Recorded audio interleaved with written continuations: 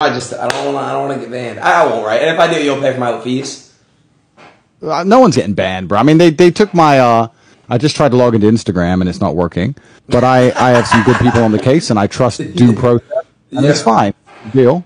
It's no big deal. This is Twitch. This is a separate company now. You know damn well why I got you on this shit, bro. I need my views to go up and I need to talk to you about the milky content so it goes all over. Why did you get banned? I don't know exactly why they banned me. I just tried to log into Instagram a couple hours ago. It wouldn't let me. I have good people on the case. I trust due process with Instagram.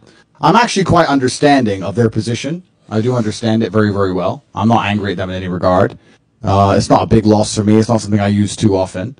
But I do understand their position because we're actually living in a world now where it's kind of strange. This is an unprecedented period of human history. And we have internet sensationalism, global sensationalism on a scale which has never happened before.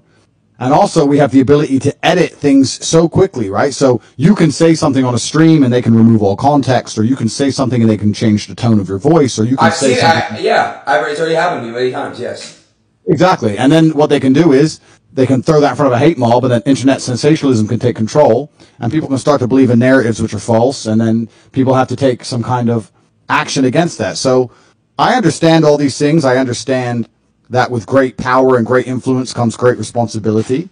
And I'm very understanding of the situation. I think that I'm a strongly religious man.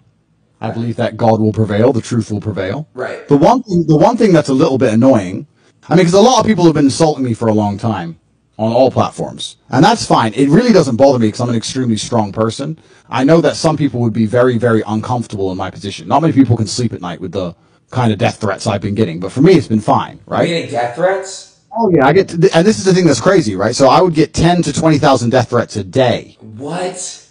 Via Instagram. Via Instagram.